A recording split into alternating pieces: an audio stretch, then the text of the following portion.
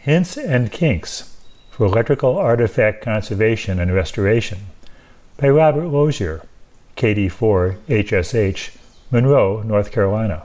You can click Show More in the description below this video to see an index of topics covered in this presentation.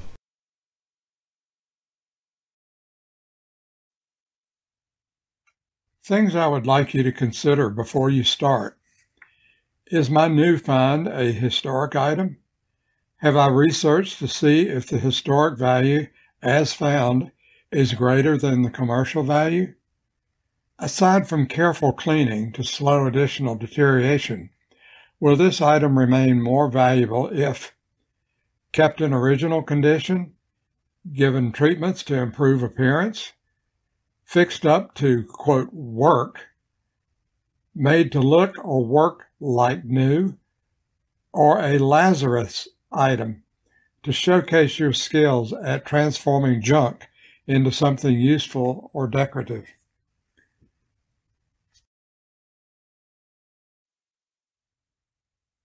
Things I want to know when viewing an object. The obvious. What is it and what does it do? When was it made? Who made it? Where was it made? But there are other things that can make the artifact far more interesting.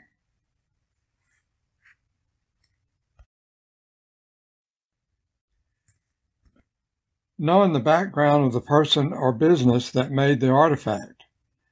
How was it received in the marketplace? Was it a successful product, niche product, one of many of its kind, unique, or a failure? Did it infringe on patents or avoid patent infringement in novel ways? Were parts made in-house? Is the artifact associated with interesting personalities or events? What was the social, technical, and marketplace environment at the time that might have prompted an entity to produce such an artifact? How was the artifact advertised and distributed to potential customers? Show me vintage supporting documents, schematics, drawings, photographs, etc.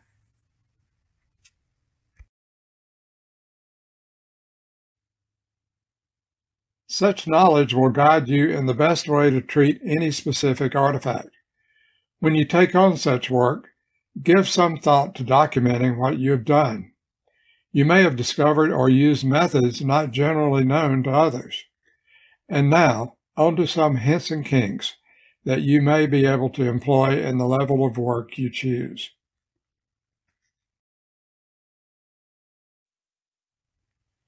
In Atwater Kent's open sets, the components were interconnected using tinned, single-strand copper bus wire of about 18 gauge.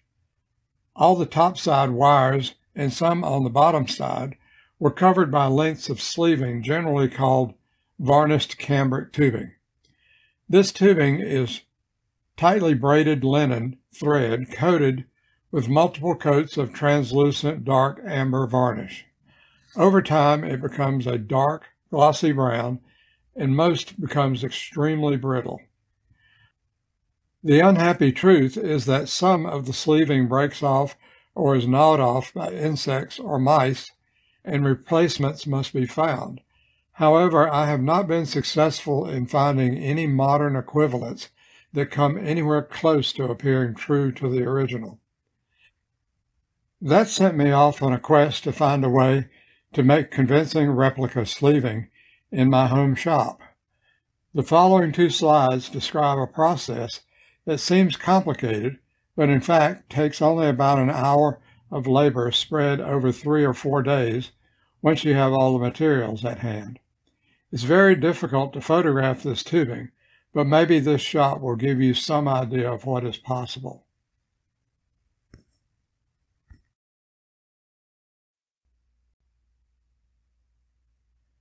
Hobby shops have lengths of music wire used in model aircraft building. Buy a 3-foot length of 0.047 inch diameter wire. Make sure your wire is smooth and free of rust. Cut the wire into about 24-inch lengths. Slip a length of 3/32 inch 2:1 ratio thin wall polyolefin shrink tubing over the music wire and use a temperature regulated heat gun to carefully shrink the tubing. Begin at one end and move slowly along to allow air to escape completely. You cannot tolerate any trapped air bubbles along the finished diameter. If you do get an air bubble you cannot work out, take a very fine sewing needle and carefully poke a hole for air to escape as you reheat the area. But you don't want to make so large a hole that any glue can leak into contact with the music wire. There is a brand of 3mm diameter waxed cotton beading cord available from firemountaingems.com. Similar 3mm waxed cotton cord is available at some craft stores in 7-yard lengths. Do not use 3mm cotton macrame cord or anything labeled thick cotton cord because the braiding threads are much too coarse. Beware that some online vendors have bold print and pictures at the top of their product pages that people would interpret to describe the product you are shipped. In this case, the bold print may say cotton, say ivory color, or Korea, when the fine print below says material 100% polyester and is brilliant white, and the product has no country of origin and is shipped via China Post. On an attempt to return the product, you are told that the bold print is only a, quote, name, and because the small print says material polyester, they refuse to accept return or issue a refund. Bizarre, but I'm told this is endemic to certain trading platforms.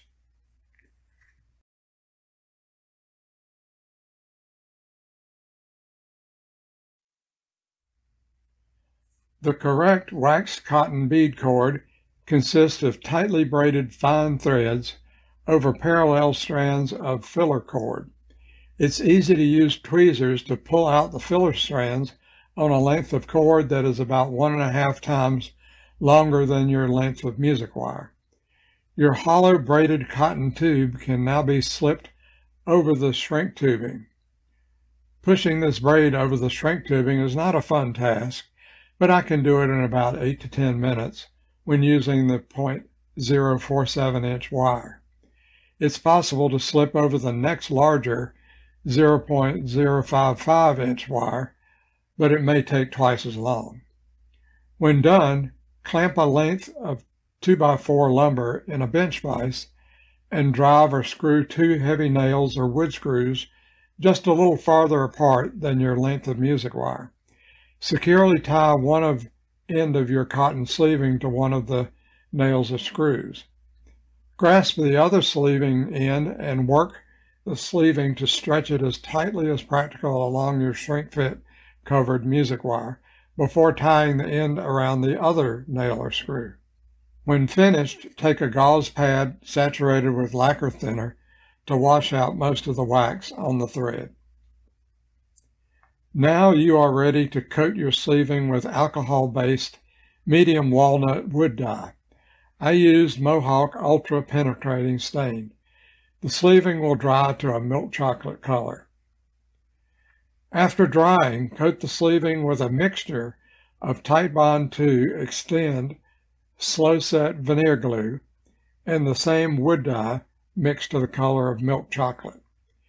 Use a short bristle hog's hair brush to vigorously massage the glue into the braid, but finish by removing any excess from the surface. I simply wrap a bit of plastic wrap around the sleeving and just pull it along with my fingers. I repeat the process and allow the glue to dry completely. You can then use a bit of 220 sandpaper to knock down any rough spots along the length. Finish by dragging a small wad of 4/0 steel wool across the length. If you think you have lightened the color of your length too much, wipe a thin coat of the stain onto the length and allow to dry. Cut away enough cotton sleeving and heat shrink tubing to expose one end of the music wire. Cut the other end free of its nail. Put on clean rubber gloves and clamp only the exposed music wire into a secure bench vise jaw and carefully pull the tubing off the wire. Do not attempt to pull with the expectation that the sleeving will release all at once.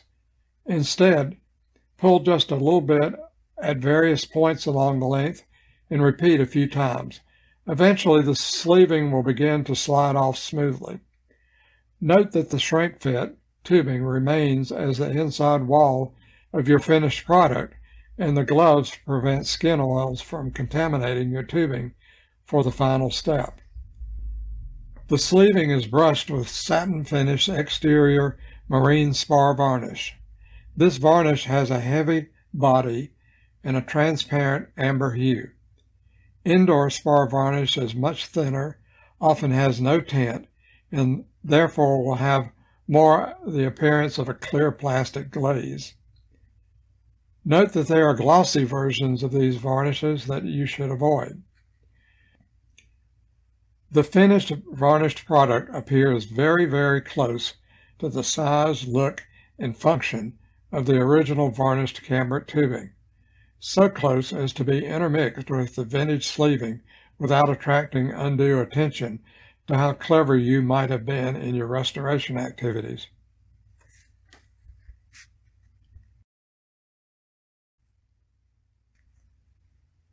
A better way to clean photo-etched brass tags.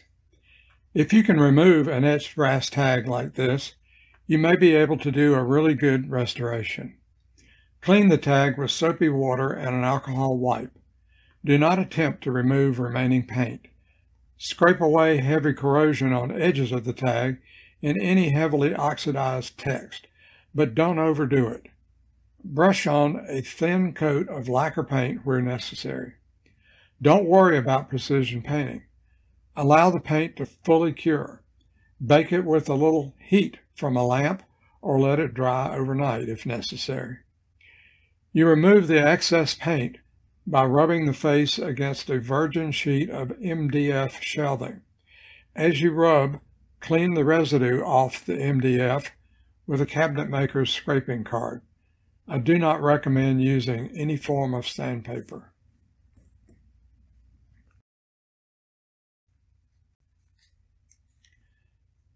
Dissolve sodium bisulfate and hydrogen peroxide and apply a few drops to virgin MDF board. Sodium bisulfate is the dry acid crystals used to lower the pH in swimming pools. It is cheap and widely available. Rub the face of the tag in the solution. Use your cabinet maker scraper card to remove old solution and repeat until all brass highlights are clear yellow brass. Rinse the tag in clean water. Protect the brass with clear lacquer, ideally with a few drops of trans-tint honey amber transparent dye mixed in. Apply using an airbrush. You don't want the black and red paints you just applied to smear when you try to apply this overcoat of clear lacquer.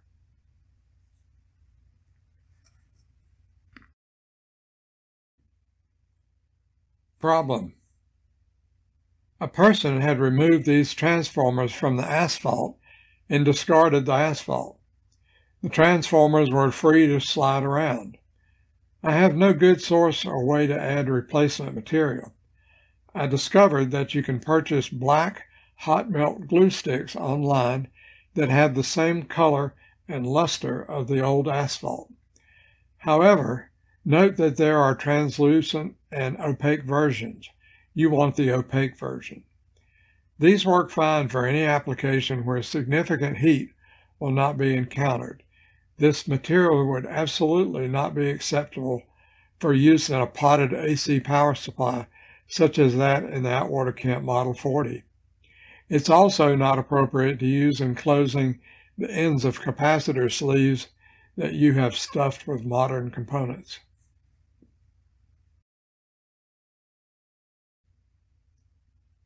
Need flexible wire? Use modern UL 3132 silicone rubber wire, 24 gauge. This modern insulation certainly looks out of place in such vintage equipment, so cover the wire with braided cotton sleeving, the same cord you used in the replica sleeving just mentioned a few slides back. It's easy to color with RIT fabric dye.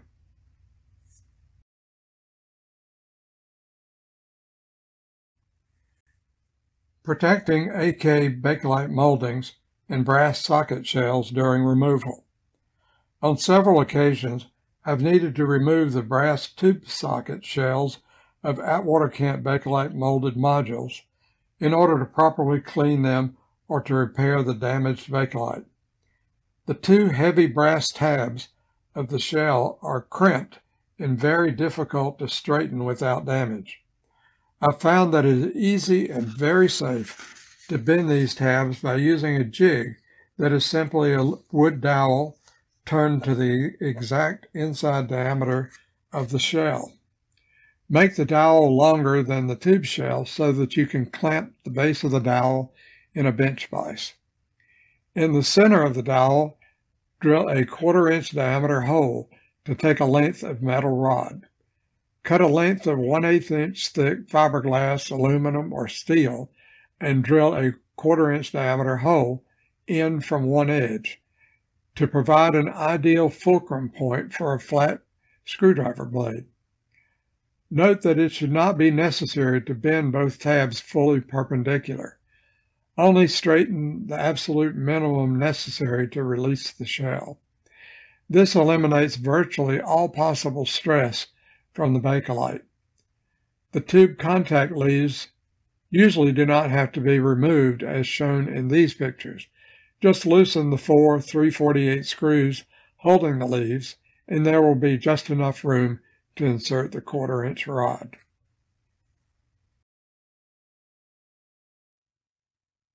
I forgot to take a photograph, but here you can see that if you have a plate with 2 holes, you can use the screwdriver blade to gently bend the tab back towards its original stake position. But I would recommend that you do not attempt to stake it completely. Instead, bend the tab maybe 1/3 of the way and then apply a bead of low-temperature silver-bearing solder to the tab to tighten the stake.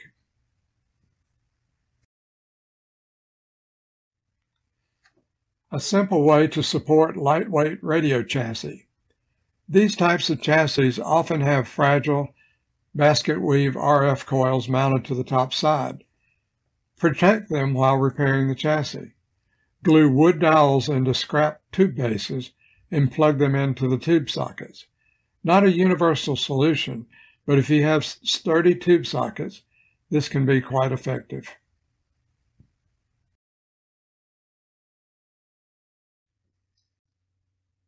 You need to adopt this habit for all work you do. Metal oxides are very poor conductors of heat. Adopt the habit of brushing old solder joints before attempting to desolder for the first time. It only takes a few seconds to use a clockmaker's scratch brush with steel or fiberglass bristles to remove this thin film of oxide over the solder. It will greatly speed heating of the joint.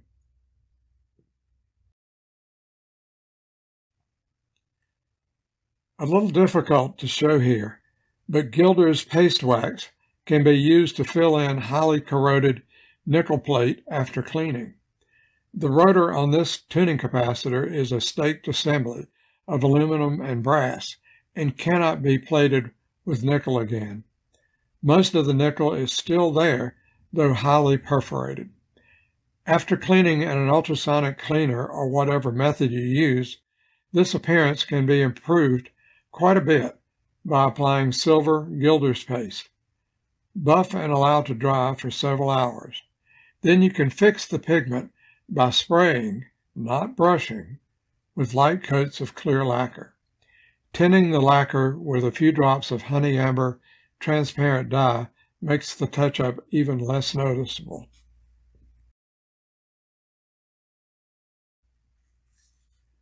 Soldered pin plugs on old tinsel cords were used almost universally for headphones and loudspeakers of the 1920s. Classic tinsel wire is a flat copper foil wrapped around a core of linen thread. The highest flexibility of any wire construction method, but practical only for low current applications. If the linen thread is not dry rotted, the cord can be repaired. I have found that there are two sort of secret ingredients to repair success. Number one being the use of a clockmaker's fiberglass scratch brush to buff the surface of the copper tinsel free of oxides. You just don't have the luxury of applying high heat and aggressive fluxes to clean away oxides on these old copper conductors. The fine fiberglass bristles do a quick and superior job of oxide removal.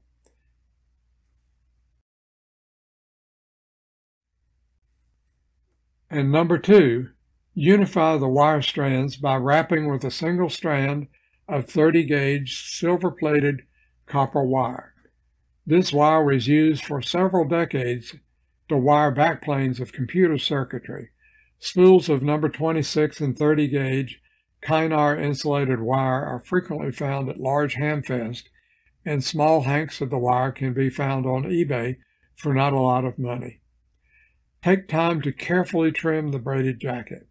An easy task if you have a serrated blade iris scissor easily procured off of eBay.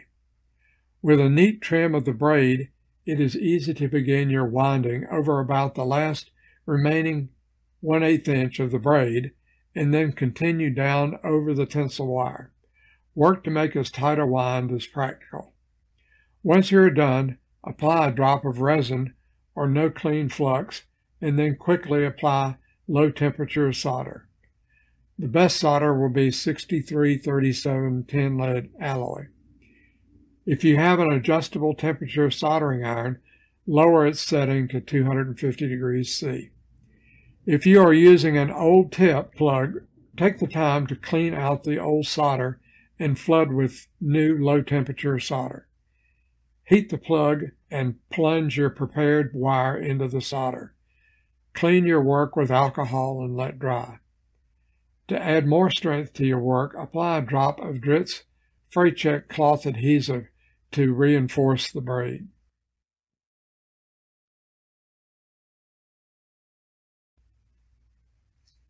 It might not be as bad as you think. A number of post-World War II portable radios and televisions were covered in impregnated and sometimes embossed fabrics that can appear hopelessly soiled. Before consigning yourself to scrapping the case or replacing the covering, give this cleaning method a try. There are inexpensive synthetic bristle paintbrushes that come with what are called flagged bristles. I've found that you can bind these types of bristles very tightly with a strong rubber band to form an eraser that will penetrate into the uneven surface of these coverings like nothing else. Your best cleaning solution for your eraser is cream-style waterless hand cleaner, and the pad is best worked using very short circular strokes. Wipe the soil away frequently with a soft towel and apply fresh cream. With patience, you can sometimes achieve amazing results. Certainly a lot easier than attempting to recover your cabinet.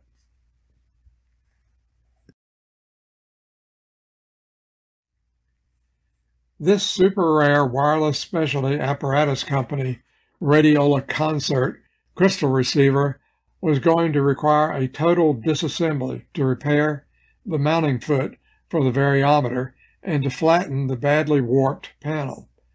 The 12-gauge square bus wire was originally tinned, but 99% of that tin had turned very dark. Most of the bus wire terminations were soldered. So since this set was going to require radical repairs, I determined that the bus wire should be returned to its original tinned condition.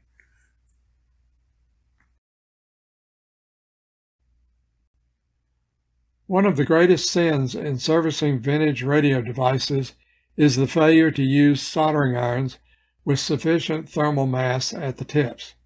Joints such as these bus wires and large screws attached to heavy terminals sink heat very fast. You wind up cooking everything in the area, while a small heater and tip slowly recover temperature enough to cause the solder to melt and flow freely.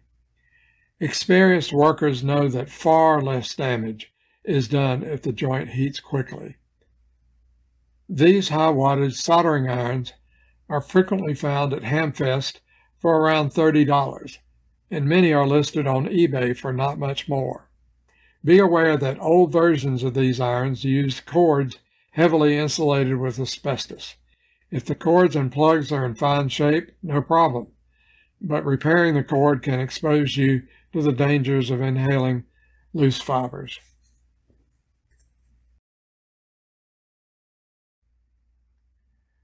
Once the wires were removed, they were cleaned in my ultrasonic cleaner using a solution of 3% hydrogen peroxide and a teaspoon or so of sodium bisulfate dry acid crystals.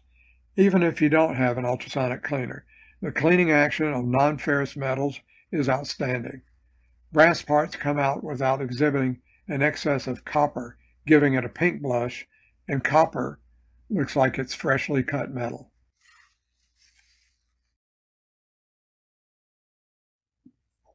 After cleaning the wire, it's going to appear rough. This is an ideal opportunity to use a vibratory polisher charged with ground walnut shell media. After 4 hours, this copper wire was smooth and ready for a final clean and plate.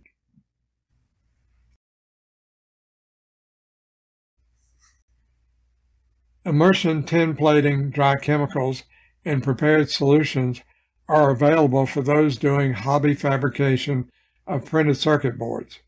It requires only room temperature solutions where the chemically clean copper can stay submerged for 10 or 15 minutes.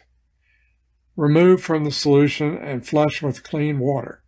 Immediately force dry with a hairdryer and then spray or dip the wire in clear satin lacquer. On soldering, the lacquer will vaporize and not interfere with your solder connection.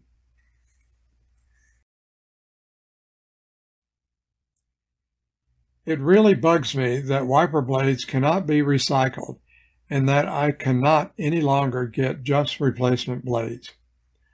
Wipers have 2 stainless steel strips supporting the rubber blade.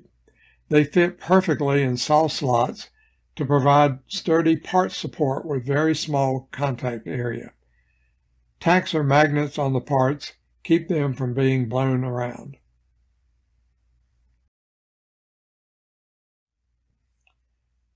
An even better use. Old wiper blade stainless steel insert strips can be used to repair leather luggage handles on portable radios. Slit the stitching along one edge of the handle. Heat the stainless steel strip where you want it to bend to a red heat with a torch and let cool naturally to take out the temper in the steel. Use a bit of fine wire to capture tails of the stainless steel strip. The leather may crumble to dust, but this steel strip will never fail. Now you have to replace the stitching.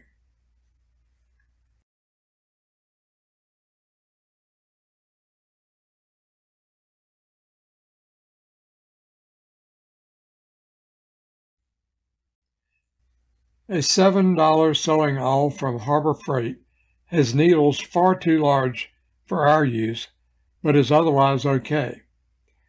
Fabric shops have a large sewing machine needle that is specified for leather sewing. A 5-pack of needles is about $9. It matches the size needed for luggage handles. Stitch with waxed embroidery floss or nylon cord. Insert a large needle just ahead of where you're working in order to find the old stitch holes and bring everything into alignment. Once you get the hang of it, it's possible to complete stitching like this in about an hour. The old torn, fragile leather can now be saturated with Dritz Fraycheck clear PVA adhesive and clamped back into position. Your stainless steel strip is now taking the stress off the old handle for a very long time.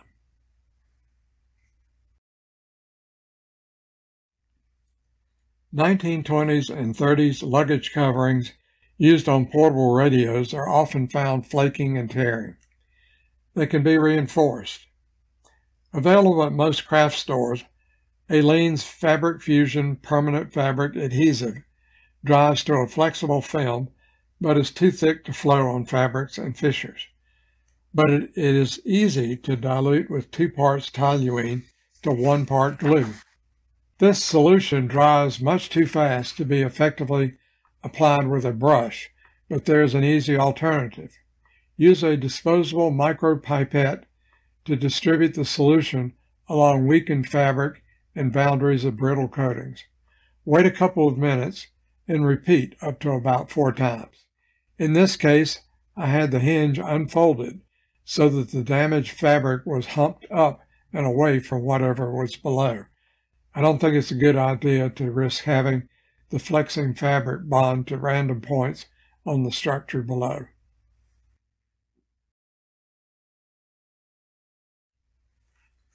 Sometimes you just want it to work.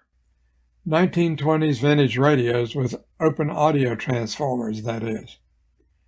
Is there a way to do it without replacing the original bad audios? In many instances, yes, there is.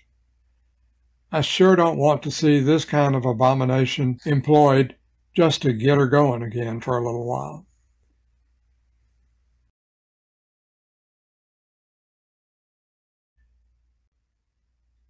For decades, the easy way to make these sets, quote, work is to substitute RC coupling for the step-up audio transformer. The penalty was the fact that with RC coupling, there's no voltage gain provided by the transformer, so amplification will definitely suffer.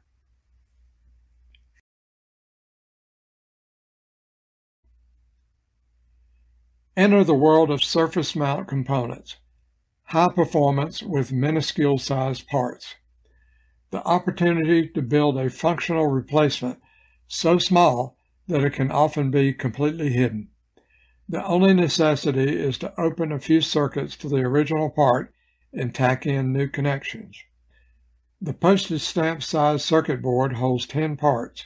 In small quantity, this assembly can be distributed currently for about $14 plus postage. This board was designed by J. Kennard, and I did the board layout. The actual board measures 0.7 by 0.85 inches and is less than 1/10 of an inch thick.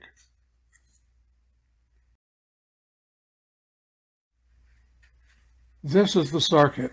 Just by changing 2 component values, the gain can be set for 3.5 instead of 5.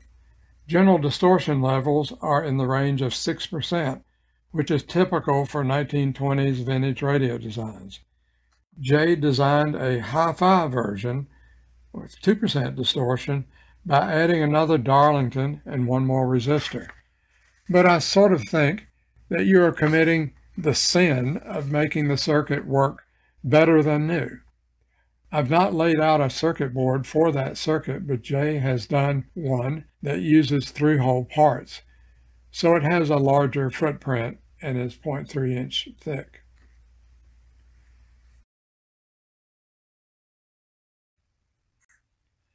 My junk boxes yielded these parts for a set testing fixture: a pair of Thodarson audios on plug boards and a matching set of plug boards equipped with spring clips to connect the little printed circuit boards.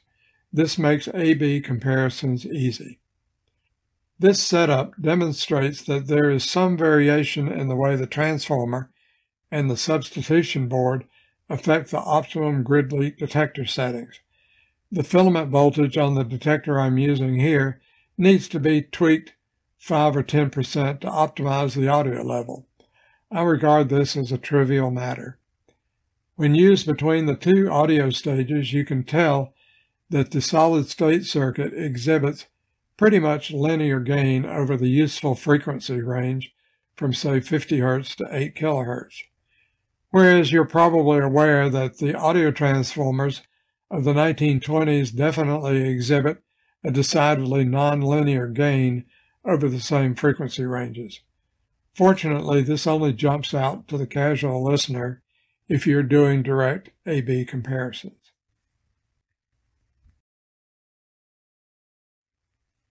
You can sometimes hide the board inside a transformer shell, as in this interstage transformer used in radiola 3s, etc. Just unsolder the transformer leads from the tag board and push down out of the way. Plenty of room to tack on the new circuit.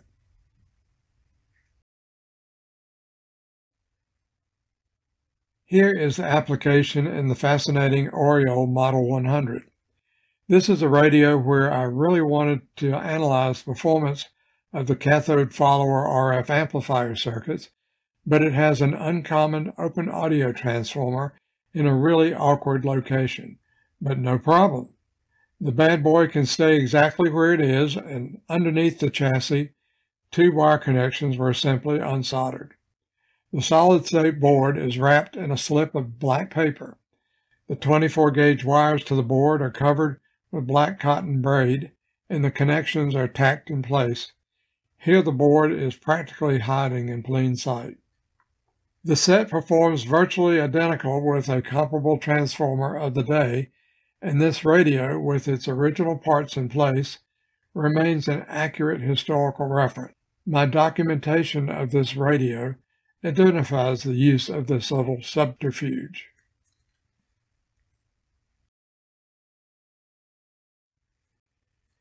Here you see the same idea. The boards were simply tacked in place to check out basic operation, then a final location chosen to stash the boards.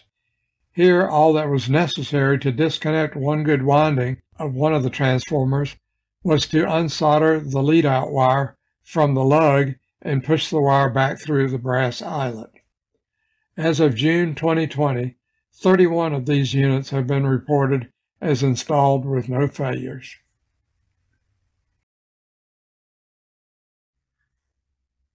Preserve the very few that are left. Mains-powered vintage radios were never designed to function without repairs for decades. It's very rare today to find completely original sets 60-plus years old.